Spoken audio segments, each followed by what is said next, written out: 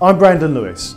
I've been your Member of Parliament for Great Yarmouth since 2010, and I've worked hard to bring more investment into our roads, into our flood defences, and to make sure we deliver more both through our hospital at the James Paget, but also our schools and right across Great Yarmouth. I'm asking you to vote for me in the general election as part of voting for Theresa May as well. We need to give her a clear, strong mandate as Prime Minister so that when she negotiates with our partners across Europe as we leave the European Union, she's got that ability to get the best possible deal for the United Kingdom, as opposed to the chaos of Jeremy Corbyn. So on Thursday, the 8th of June, I'll be asking you to vote Conservative and vote for me, Brandon Lewis. Thank you.